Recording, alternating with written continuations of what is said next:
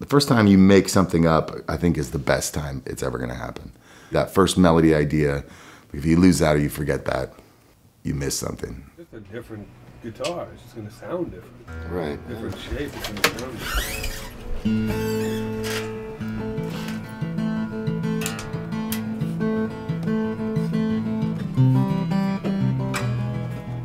This is Unison Studios. This is my third record with Unison, both with Bruce and Ryan. It's very comfortable, very easygoing, laid back. It's me, Matt Lanotte on drums, who's been with me for 12 years. Essentially, there's a duo of producers. There's Ryan Dorn, who is more the engineer side. And then Bruce, who is producing, but is also playing bass on this album. I'm always writing songs. Even during the last album, I was writing other songs that didn't fit into that album. And then for the last year or whatever, I've been just writing songs and penning different ideas. This one's not a concept album, it's not a narrative, it's songs. And I'm trying to make each and every song kind of as unique and poignant or emotional or scary as they could be.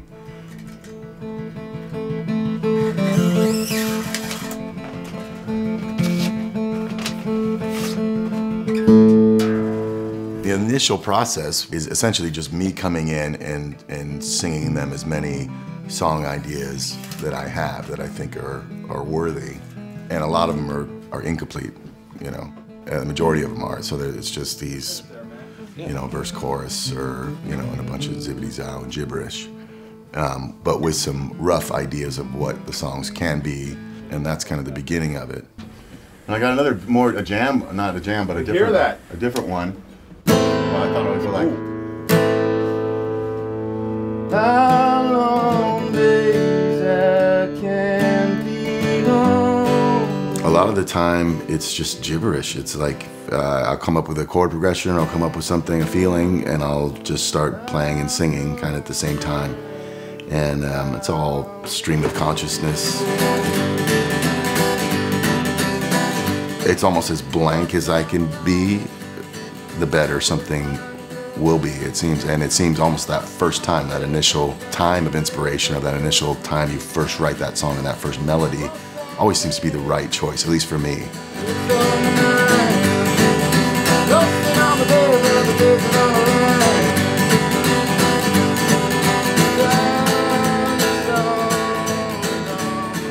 I often record them, you know, so I'll record them on my phone or whatever. Yeah, that one's not even.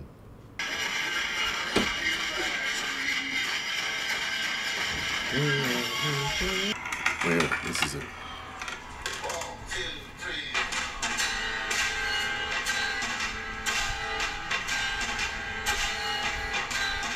I thought it sounds a little bit like Stunt Driver. Stunt Driver.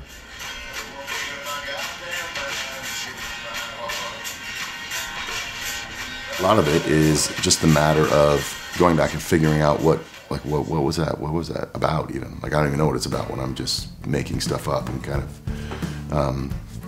you know, everything's just off the top of my head. I can isolate the cool thing I said, or the one thing I said, like, that I think is interesting or has some kind of merit or worth, and then build the song off that one little thing. But it's just finding those little diamonds that, oh, what was that? You know, what does that even mean? And then you can, you know, elaborate on it.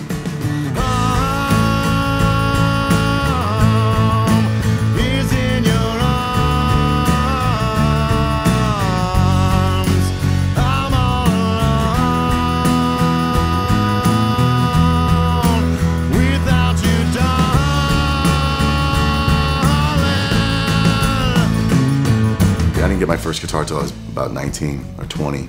So the beginning of my musical kind of mind was all listening, you know, and I grew up on country music. Me and my family, we go to country music concerts, and that's all we really listened to in the house.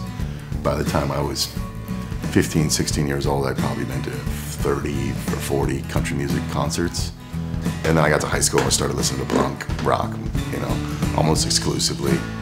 Almost at a fault, to like just starting listening to like hardcore stuff. But even at that point, I didn't play guitar either. And then I got my first guitar, and then I started a band like in 6 months or something like that. And then just wrote these really primitive songs.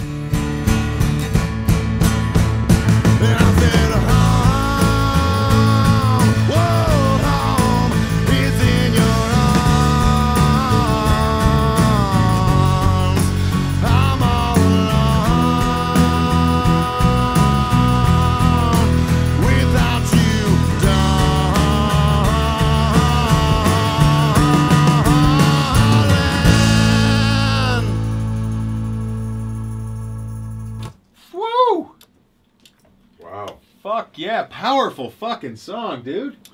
Yeah, that's coming together.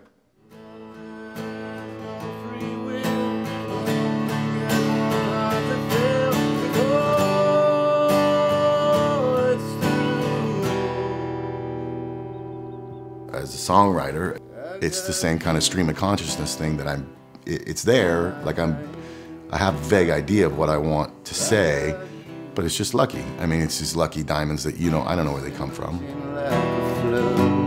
Like there ain't no other love.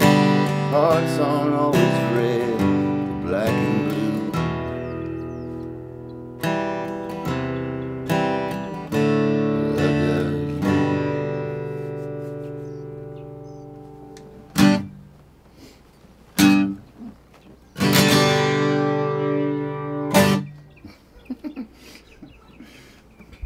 That's a jam right there. It's pretty sensitive.